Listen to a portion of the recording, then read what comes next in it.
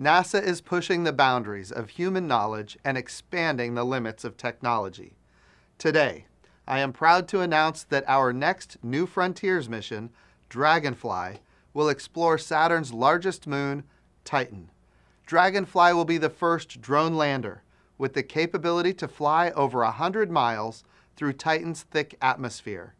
Titan is unlike any other place in our solar system and the most comparable to early Earth. The instruments on board will help us investigate organic chemistry, evaluate habitability, and search for chemical signatures of past or even present life. This revolutionary mission would have been unthinkable just a few short years ago. A great nation does great things. We will launch Dragonfly to explore the frontiers of human knowledge for the benefit of all humanity.